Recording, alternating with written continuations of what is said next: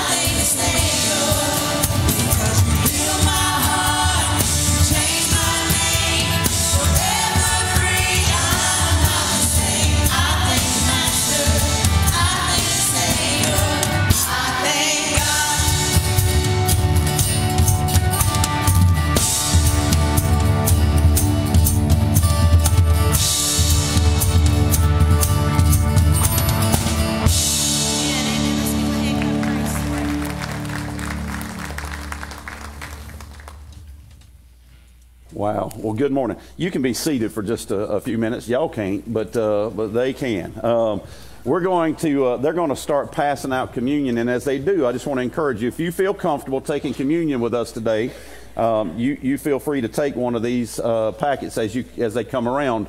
As they begin to pass them out, just want to say it is absolute blessing to be able to be with you here this morning and just be together, especially to experience the things that we're going to experience this morning with baptism.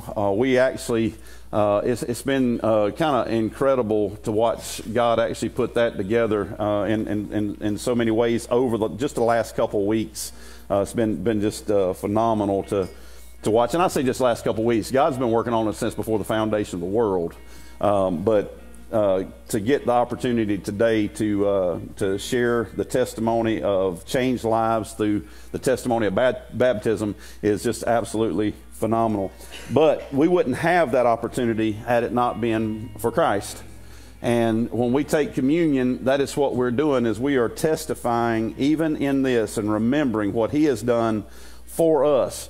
And I'm just reminded of in so many ways, if you could pass that there, of how Jesus Himself met with His disciples, and He actually He started this remembrance service of the death and burial, but also the resurrection of Jesus Christ.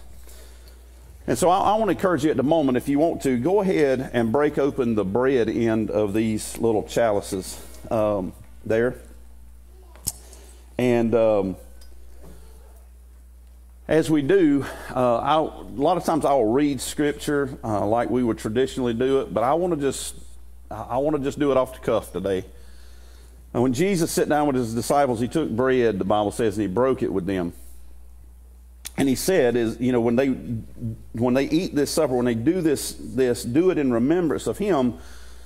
And when we when the bread is broken, when we take of this bread, we're remembering the body of the Lord Jesus Christ that has been broken on our behalf. And I don't want to take anything away from the physical suffering of Jesus, because that was a visual testimony of the punishment that God was going to pour out on us if we had not had any way to get a reprieve, to get our sins atoned for. We owe a debt, and our debt that we owe is something that's so immeasurable that we can't pay. We don't even have the resources to facilitate that payment. In other words, He demands a sinless life to be given to atone for the sins. And how can we do that when we're sinful ourselves? And so as we do this, we remember that Jesus Christ, when He died and let His body be beaten for us, be hung upon the cross and die there, He was the atoning sacrifice for us that we could never achieve on our own. And I don't know about you, but every day that I study the Scriptures, every day that I live in the grace of God, I'm more and more reminded and mindful of what Jesus did that I couldn't do. That's hard sometimes. I don't know how you ladies, I'm not a lady, okay? Never will be one. I don't care what science does. I can go up 3 octaves in voice, and I can do all kind of other things, but at the end of the day, God makes men, and God makes women, boys and girls. That's a sermon enough right there, amen? Something the world needs to hear. But as a man, when I think about the fact that I can't do it, I can't achieve it, it's assaulting to my pride. And I'm sure to you ladies it is too, because it's like you cannot do this. Y'all all, how many of y'all seen Nemo? You just can't do it, Nemo. You just can't do it. And that's what God's trying to tell us. You just can't do it. Try as hard as you want to. You do not want to stand before God having it weighed out, your good versus His good. You don't want it. What you want is the substitutionary atonement of the Lord Jesus Christ. You want Him to have paid the debt for you and your faith be placed in that payment. And so that's what we commemorate today. So as I pray and we get ready to take this, just be mindful of what he did for us in that. Father, as we take this, it's just a symbol. We don't believe that it literally turns into your body, but we do know this. As we take this symbolic piece of bread that is a picture to us, or a remembering stone to us, of the body that your son Jesus was shed for us, or was broken for us, given for us. As we do that, God, would you please take our gratitude, our thanks for what you did, in Jesus' name, amen. Then he said, it says that after that he took the cup after supper and blessed, and they drank, because this is in remembrance of the blood that he shed for us. The Bible says that without the shedding of blood, there is no remission of sin. So in other words, there is no forgiveness of sin without the shedding of blood. And it is that blood of the Lord Jesus Christ that was shed on Calvary's cross that day. Now granted, I know it was shed from the whipping post all the way through, even to the garments that they carried him to the tomb in, I'm sure. And I'm thankful that his life was completely given. And that's the picture that the Bible even says, that the life of a body is in the blood. And so without his blood being shed completely for us, then the life would have not gone out of him. And if his life would not have gone out, we would not have a sacrifice worthy of God's acceptance. But we do. And I'm thankful today that we can rejoice in the fact that Christ shed his blood for us. Let's pray. Father, as we get ready to take this, we thank you so much, God. I'm mindful even of people watching online that I honestly believe that whether it's a cup of water, a Sprite if you have to, whatever it might be, it is not in the the makeup, we'll just put it that way, of the liquid. That part was taken care of by you, your blood, the sinless, spotless blood of the Lord Jesus Christ. But as we take this, and if someone at home wants to, Father, if you lead them to grab a piece of bread, a cracker, or some kind of juice or something, they can join us in that. Most important thing, Father, we praise you for is the fact that together in like faith, we remember the shed blood of Christ today, and thank you for it in Christ's name. Amen.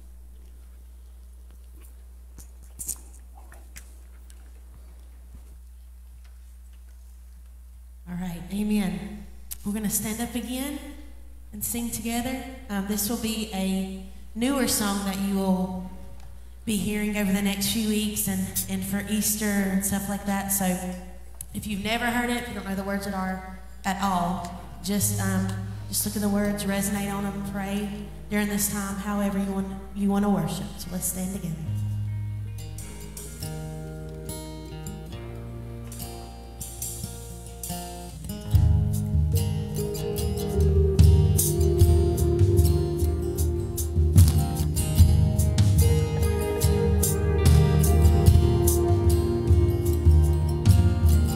The sun was darkened in the heavens, thundered, and for a moment death had thought it conquered. But it wasn't over till you said it's over. Your word is greater still. Amen. The perfect sacrifice, your body broken.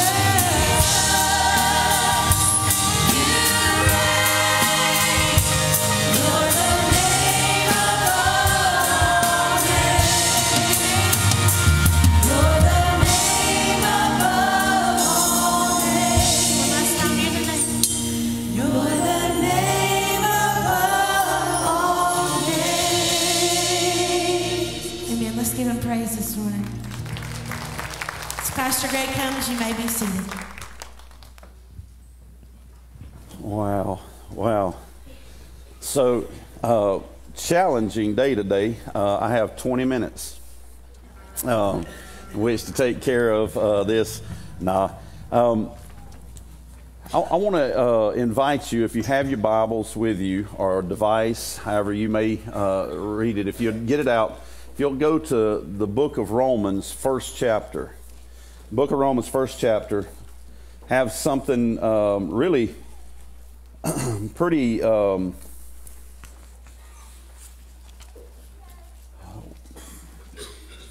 guess narrowed down to just something, one thing I want to get across to you today. In Romans chapter 1, I want to read verses 1 through 13. Really want to kind of settle in just a few verses there toward the end of that reading. And as we do, we're having this together service today. This is an opportunity for us to be all together at one time. And I know we got some folks that were unable to be here. I know some folks even had no heat, water froze up, those things happen. And if you endured some of that this morning and you still made it, God bless you for persevering through. I'll put in a special request to God and see if we can not let this happen again. I don't know if He'll answer that or not, but we'll give it a shot. I am one. I made a comment. Maybe we need to move on south of the border if this cold continues. But just a thought. I don't know about y'all. I'm not built for it. I have a dear friend, Frank Stanley. He would tell you different. He said, you have more layers of blubber than I do, and so God must have intended for you to be in the cold weather. But in Romans chapter 1, Paul begins the address to probably the greatest theological work in the Bible. And in verse 1 he says, Paul, a bondservant of Jesus Christ, called to be an apostle, separated to the gospel of God, which he promised before through his prophets in the Holy Scriptures concerning his Son Jesus, Christ our Lord, who was born of the seed of David according to the flesh, and declared to be the Son of God with power according to the Spirit of holiness by the resurrection from the dead, that through him we have received grace and apostleship for obedience to the faith among all nations for his name, among whom you also are the called of Jesus Christ. To all who are in Rome, beloved of God, called to be saints, grace to you and peace from God our Father and the Lord Jesus Christ. First, I thank my God through Jesus Christ for you all, that your faith is spoken of throughout the whole world.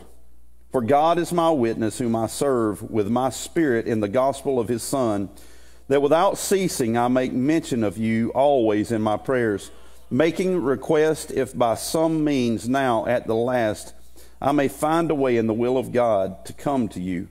For I long to see you, that I may impart to you some spiritual gift, so that you may be established. That is, that I may be encouraged together with you by the mutual faith both of you and me.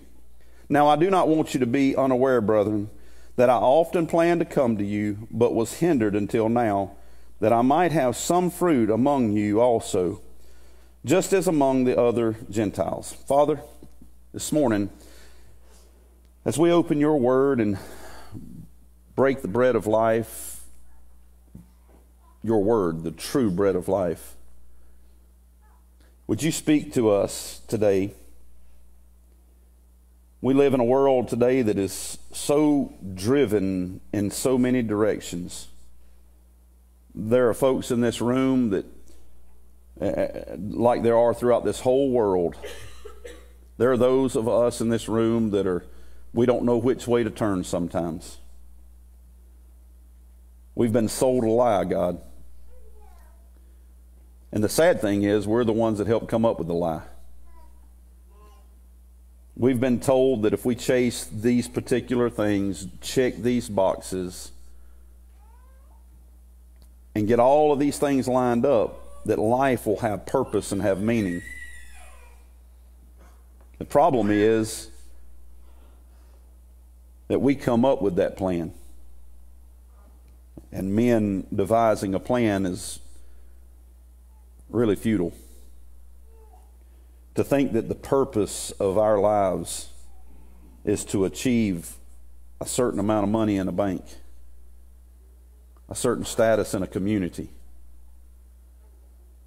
a certain type of family, a certain type of house, a certain type of vehicle, a certain type of whatever, career. And that is the drive, the end goal, that's what it's all about. Would you please show us the truth of what life really is about? In Christ's name, amen. Paul here speaks in kind of an introductory way in this letter to the Romans. And, and something that grabs me, right off the bat when I was reading through in our D group study and journaling and stuff, he makes great exaltation that he thanks God for all of the opportunities that he's had. He praises Christ. He's thankful for them. He gets over into verse 8 and he says, "First, I thank my God through Jesus Christ for you all, that your faith is spoken of throughout the whole world." That there is this initial feeling of kinship, but also pride. Paul had a lot to do with the fact that this testimony is going out. And he's like, it's awesome to know that this faith of yours is being spoken of so highly throughout the known world at that time, throughout that region. And we know that it went further than that. I don't know if the Apostle Paul had an idea just how far it would go. It reached all the way to Winsboro, South Carolina in 1999. That gospel got a hold of me, changed my life. And wherever God found you, that faith that is spoken of so well, it made it to wherever you were, and it makes it everywhere in this world today. No matter what village it is, no matter what city it is, no matter whether it's communist or a capitalist system or whatever it might be. If the gospel of God makes it into the ears of a person by the grace of God, then that person has the opportunity to come to faith in Christ because of the power of the gospel. Paul would say even after in just a few verses that he's not ashamed of the gospel, for it is the power of God unto salvation. And Paul gives this big exclamation point that he said, I'm thankful that I hear of the testimony. And see, there's a difference between somebody that professes one moment that they know Christ as Savior and then lives a life that's totally contrary, versus somebody who God has arrested their heart. He has changed them. He has birthed them into the kingdom of God. Their life is now different, and now throughout their life, their whole goal is to glorify Him. Their whole life's goal is to glorify God. They've sold out because they've been bought out. That God has rendered our lives totally subjected to Him. That it's not us now moving upon Him, it is Him moving upon us. And as He moves upon us, as I was sharing with somebody, I said, if you look at a chair, that chair cannot move on its own. And I said, that chair, can it move? And he said, no. I said, yeah, it can, and I kicked it. I said, God does the same thing with us. He moves upon us for His glory. Paul says, I'm overjoyed to thank God through Jesus Christ, and that is where the change comes from. For you all, that your faith is spoken of throughout all the world, throughout the whole world. For God is my witness, whom I serve with my spirit in the gospel of His Son, that without ceasing I make mention of you always in my prayers. Paul's heart is very burdened for the people of God.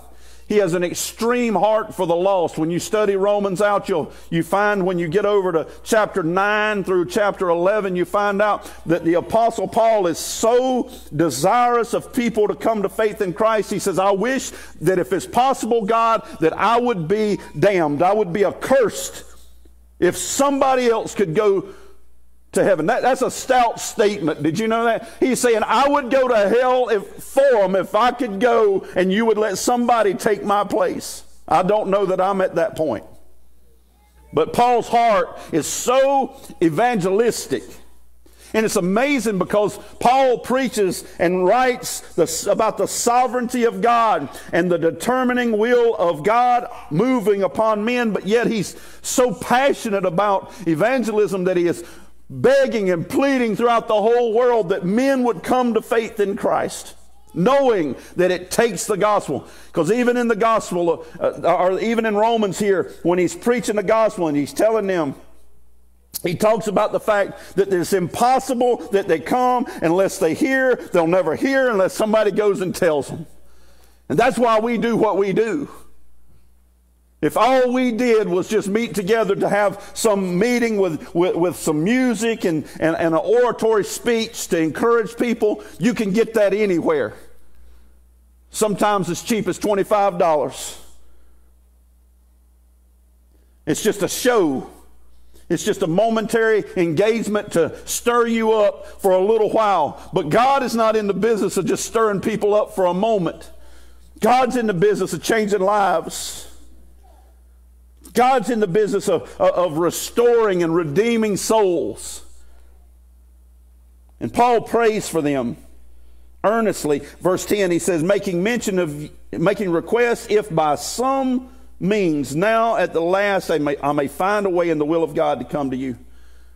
You know, I was thinking yesterday about that statement. I'd been thinking about it for a couple of weeks. It's kind of this scripture was on my heart for one particular reason that you'll see in just a second. But I was thinking about that. He said, if there's any way in the will of God, in other words, he could go. He could try to make his way there. But he would have to wait for to be in the will of God. He'd have to wait for God's timing, God's permission, if God would actually let him go. And it struck me. We take so much for granted. You know, I assume that I'm going to get to be with you every single week. But I don't know that. Have you ever thought about the fact that if I was not here one Sunday, that I hadn't abandoned the faith? What if just for that week the will of God did not want me to be here, but wanted me to be somewhere else?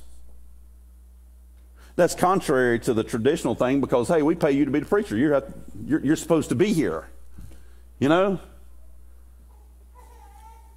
Let me ask you this question. How many of y'all think it's the will of God for y'all to take a vacation every once in a while?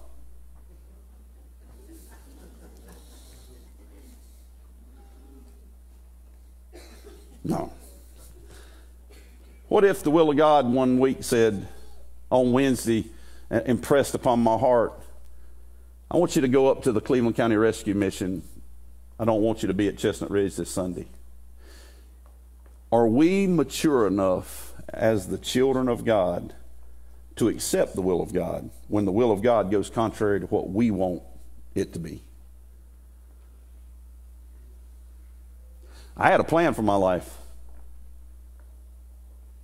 I did. I mean, I had a plan for my life, and when God started changing it, I'm like, in my mind, no problem. I still have resources, God.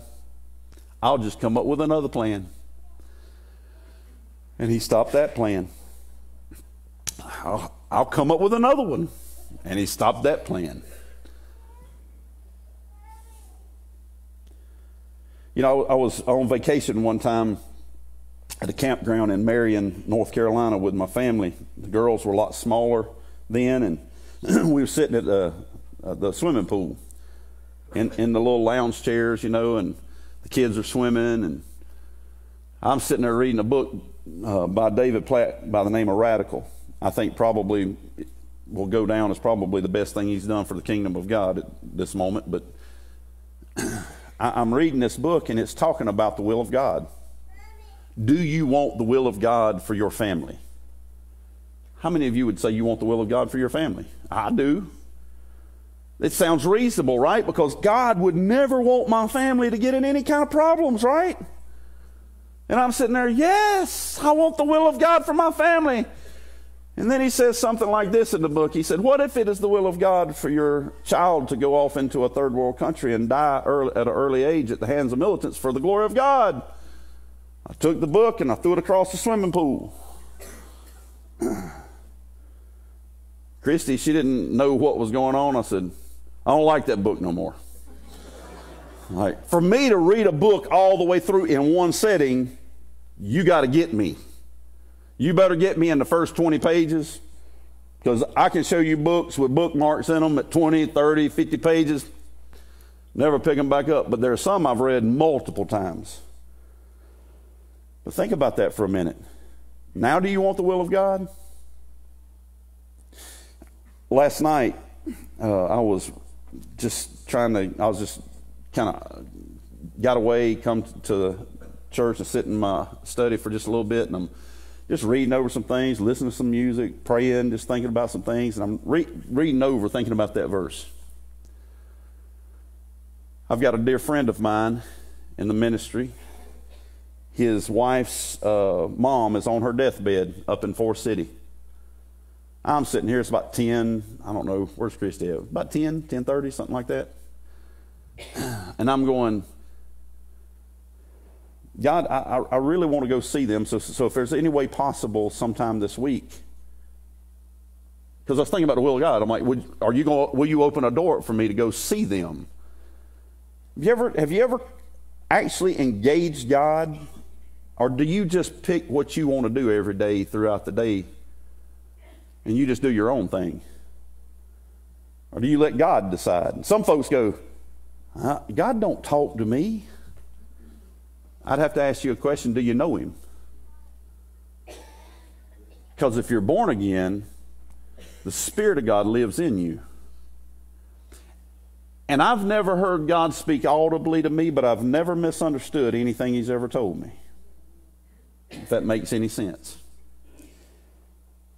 And if he does not engage you, and you kind of do what you want to do and you get away with it, could I submit to you today that it is extremely doubtful. As a matter of fact, it is contrary to the Bible for you to think that you're going to heaven. Church membership won't get you there. Teaching Sunday school 50 years won't get you there.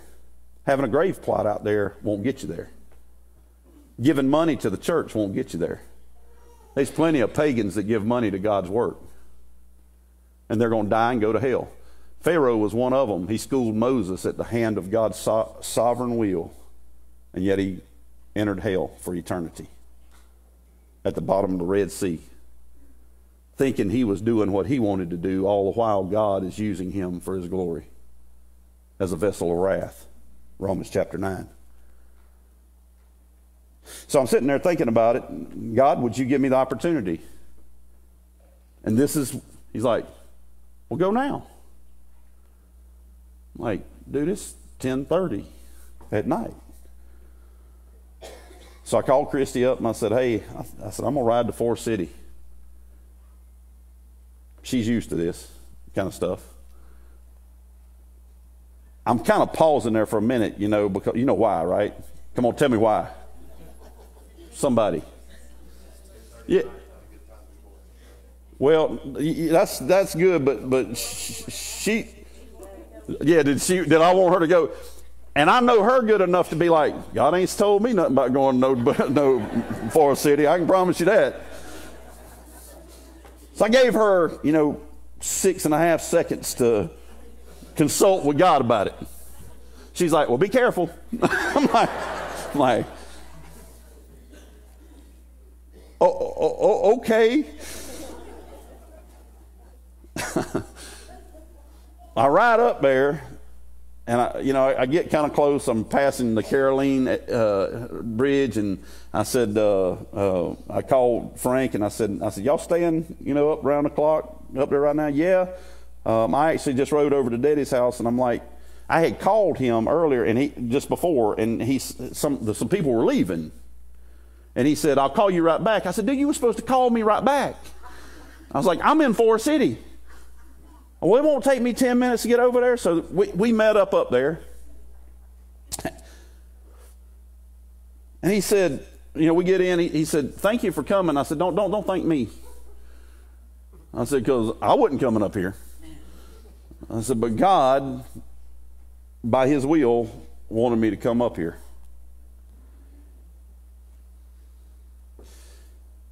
Paul has a desire to be with them. He's checking it by the will of God. And then he says this, for I long to see you, that I may impart to you some spiritual gift, so that you may be established. That is, that I may be encouraged together with you by the mutual faith both of you and of me.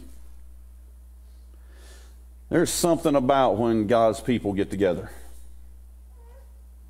Now, I don't know what your relationship, everybody's relationship. I know a few folks and all. I know some of what your relationship is, but I don't know what your relationship is with the Lord, but most importantly, even beyond that, with the Lord's people.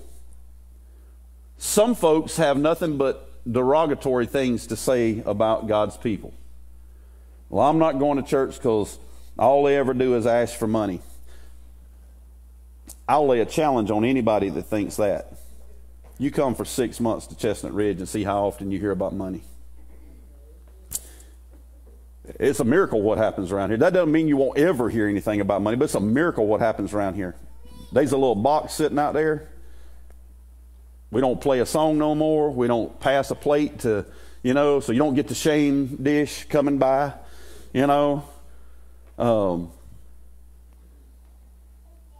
But you don't have to make God's people do what God tells them to do. You just teach them. And they're either going to be obedient or they're going to be disobedient. And God can take obedience and multiply it for his glory as much as he wants to. But I don't know where you're at with those things. I don't know where you're at in the scope of things. But for me, this is a precious thing for me. I'm not here with the Rotary Club. I'm not here with some car show. I'm not here for some scholastic awards. I'm not here for handing out trophies for participation in some softball game. I'm not here to give out pencils for getting straight A's in first grade. I'm not here for a city council meeting. I'm not here for a congressional hearing. I'm here to be with God's people and be with him. That's why I'm here. I'm not here to get my thrill all on some music thing, even though I thank God for the worship. I think worship is a part of the life of the believer, and I love worship. I'm sitting this morning, I got my phone playing. My phone only rested for 3 hours last night that wasn't playing some type of worship or something and listen to some preaching and stuff like that. So I'm down for all that. But at the heart of it all, the worship would be nothing without you. The worship would be nothing without him. There's something that happens when his people get together. There's something that is intriguing when his people get together. First off, you know you're not alone. He says, I want to be with you. I want to worship with you. I want to get into the Word with you. Why? Because we have something in common. What do we have in common? The Lord Jesus Christ, period. Because Christ is everything. From Genesis to Revelation, it's Christ. From lost to saved, it's Christ. From Alpha to Omega, it's Christ. It's Christ alone. That's it. That's what we have. But when we have that, we have everything that we could ever need right here, right now. And he says, I long for this to be with you. If by some way, have you ever thought of just how precious it is to be together by the will of God? You know, that through God's gracious gift, we get to enjoy each other's company. But not just to be hanging out together, but to fellowship in the fact that you and I, although this world and our faith, and this is, I'll close it down with this. So if our baptism candidates want to kind of get ready to go back there with Miss Debbie, our faith is something that carries us through this life.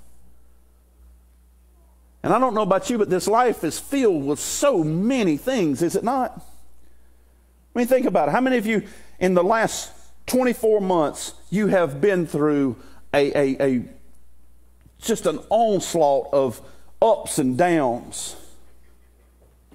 You know, heartaches and miseries, joys, rejoicing over one thing, crying over the next. Good decisions, bad decisions. Did you know that my faith does not change because of anything that happens on this earth? And this is one lesson that I would hope that I could get across to folks, because there are so many charlatans out there that portray the idea of what faith is. They're going to be, if God doesn't heal you, you just didn't have enough faith.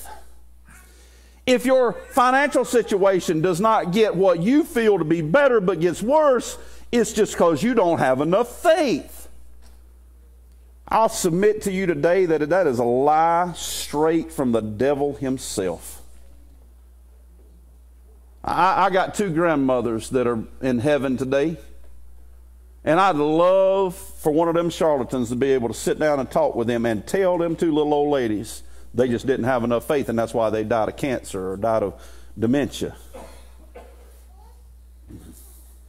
No, I know God worked in their life.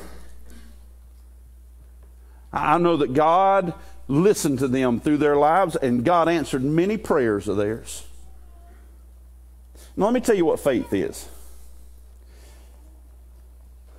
Faith is not our ability to dig down inside of us and muster up some supernatural strength to just believe in something a little more.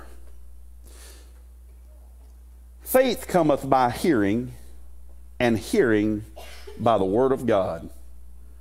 When you look up faith in the Bible, this is basically how it's defined from the Greek. It is what we believe about any particular thing. So in the Christian faith, it is what we believe about the truth of God's word and Christ and the gospel in his word. So if you want to increase your faith, did you know that you and I don't have within us the propensity to even believe in God without him? I mean, we're going along as dead men. Ephesians chapter 2. We were dead in our trespasses and sin.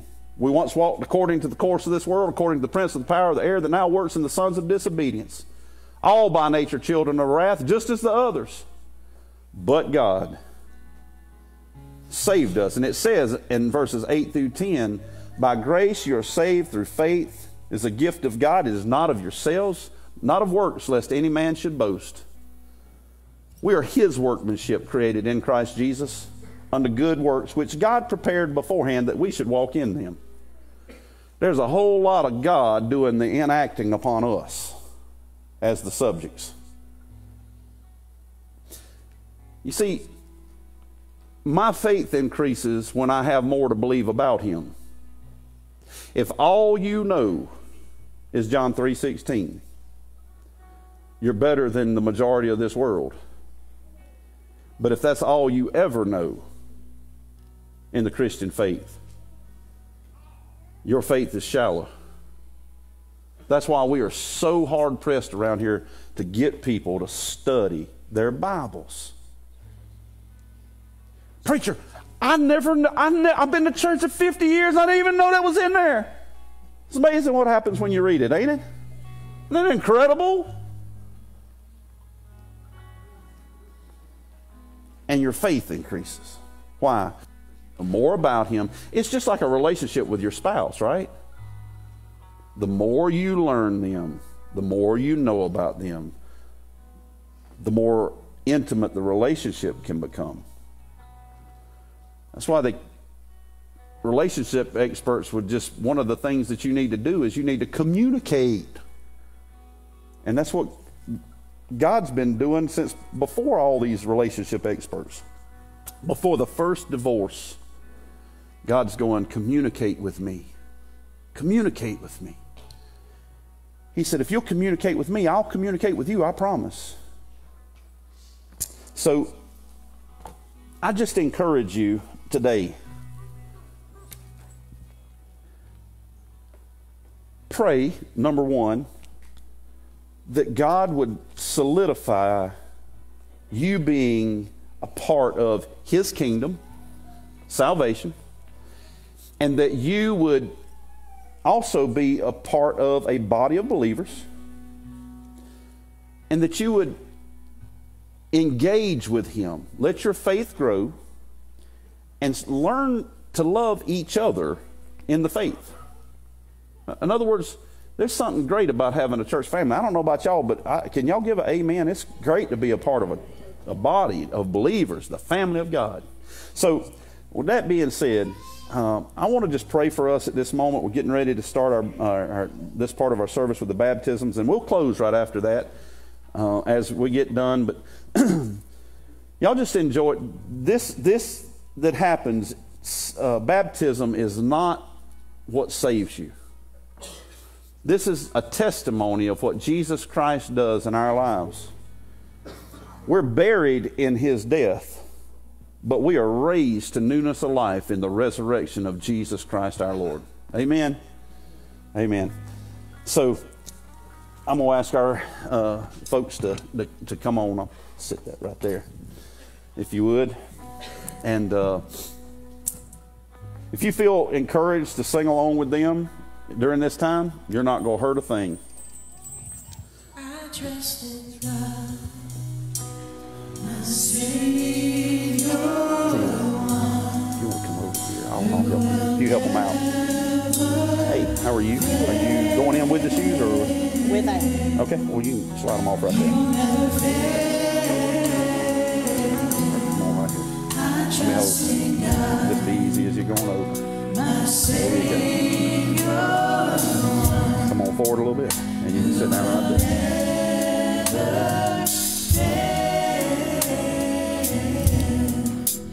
He'll never fail. I sought the Lord, and He heard, and He answered. I sought the Lord, and He heard, and He answered. I sought the Lord, and He heard, and He answered. That's why I trust Him.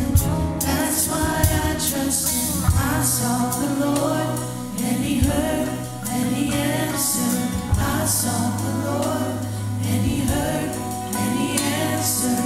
I sought the Lord, and He heard, and He answered. That's why I trust Him. That's why I trust Him. I sought the Lord, and He heard, and He answered. I sought the Lord, and He heard, and He answered. I sought the Lord, and He heard, and He answered. That's why I trust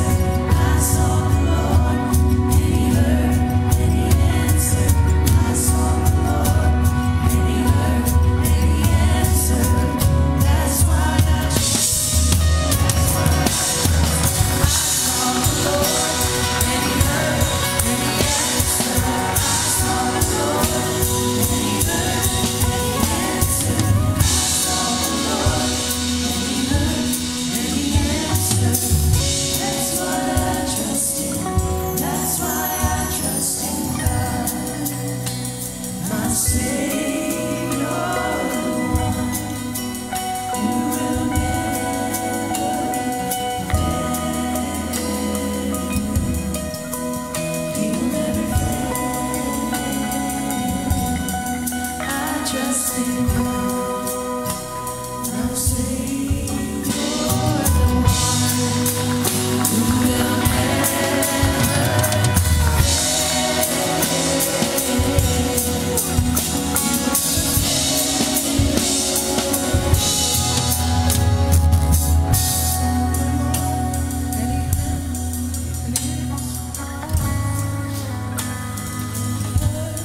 he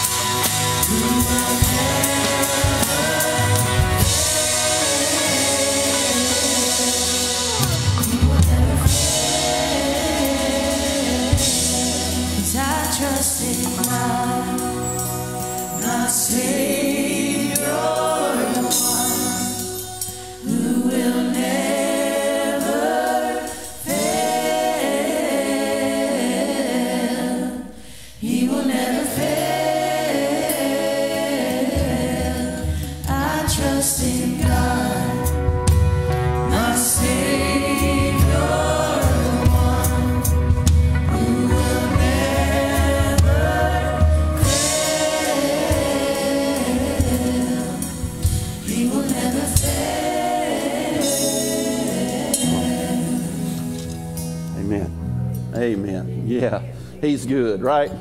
Yeah. So,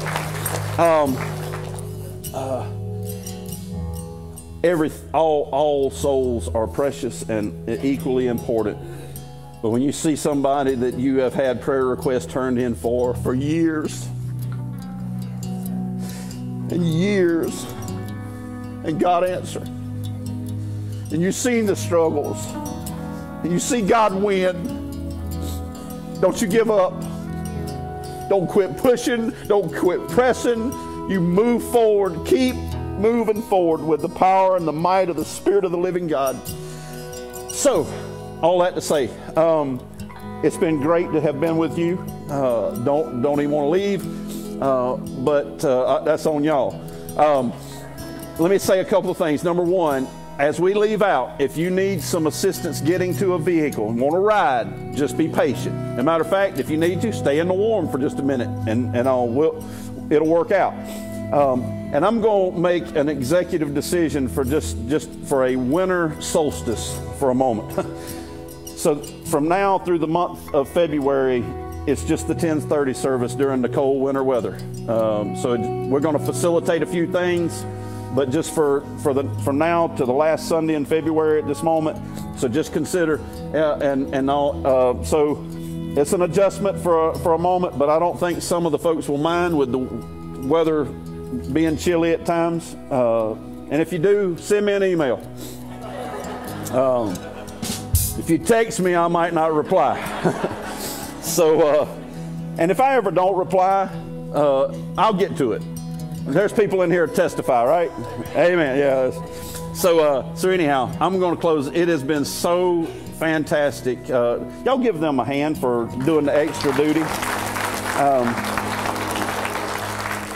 Our security greeters and stuff like that out there in the freezing cold, please give them a hand. Yeah. And so anyhow, again, a blessing. I'm going to close this in prayer. Father, as we get ready to dismiss, I can say that it has been good to have been in the house of the Lord today. I look forward to what your will for us has in the coming days. Even now, God, I know that you're moving upon people's lives. Even as testified already, God, of the fact that people want to be used. Well, we're going to call those into account this year. God did not save us for us to sit down and do nothing. There's a lost and dying world out there. There are people out there that need, if nothing else, a cup of cold water in the name of Jesus. Help us get our head out of the proverbial American sand and look around and see that it ain't going to be long for you to come, and we've got work to do. We give you the glory in Jesus' name. Amen. God bless y'all. Y'all have a good one. I know what it sounds like online.